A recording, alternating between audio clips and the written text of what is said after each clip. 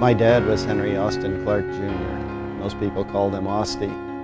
Well, I think first and foremost he did get an engineering degree in college. He wrote his thesis on the planetary transmission of the Model T Fords. And when he went into the Navy, I think he'd already bought a couple of cars. He got many of his cars for nothing, like getting them out of junkyards or nearly nothing.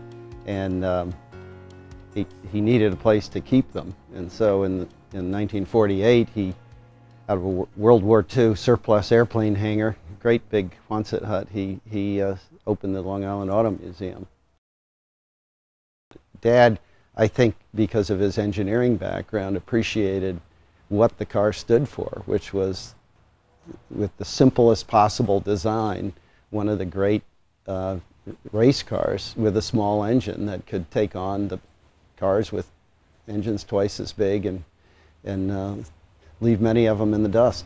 It's not a car for somebody who wants, air conditioning and a hood over their heads all the time. It exposes you to the elements, but the thrill of being in it is what really matters with this car.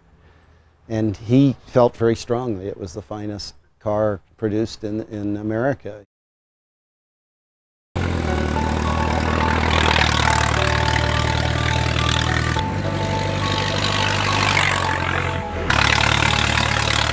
From the first ride, you never forget the car, and you can ride in many other cars. They all make interesting noises as they go, but there's none that quite duplicates the thrill of, it's almost like being on horseback in a race, because the car underneath you is so light and so quick. Everyone I know that has a T-head Mercer that is perfectly restored feels they had one that was really a runner, and one that has the patina of its age. I mean, this car was restored in about 1948, and really it hasn't needed much since then other than maintenance type care. There's a new set of tires. The seats finally wore out and that sort of thing. But in reality, it's working beautifully with the same engine and all the steering mechanism and everything else that makes up this car. It's very simple, as you can see. I mean, you can just about see every part of it, it's behaved about the same from the time I first drove it till now, which is really remarkable.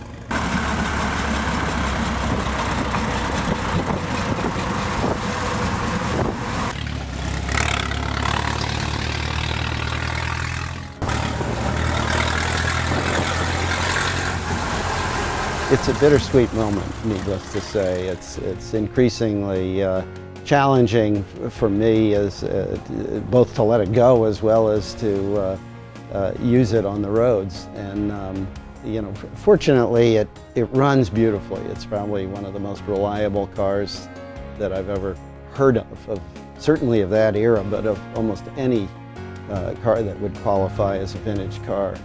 And so it's a car to really enjoy and drive. And we have 3 children, and I can't cut it in 3, and they're living in different parts of the country. So after meeting with RM Auctions, it just appeared like a good time to let somebody else have a chance to enjoy it the way we have.